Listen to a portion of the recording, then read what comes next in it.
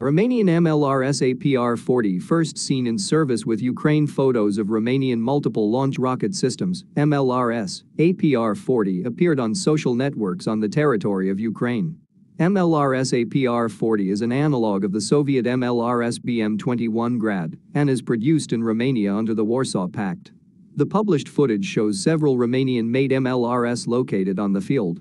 It should be noted that the Romanian authorities have previously declared their readiness to supply Soviet weapons from the Warsaw Pact era to Ukrainian territory. In this regard, the Romanian government has changed national legislation to facilitate the supply of its weapons to countries that are allies of the alliance, including Ukraine. However, the current deliveries have not been officially announced. The Romanian company Aerostar SA has developed an improved version of the MLRS based on the combat module of the Soviet BM-21 Grad. The new system received a DAC 665T truck chassis with a 6x6 wheel arrangement. The combat module is fully consistent with the Soviet counterpart and is capable of firing 40 122mm caliber rockets.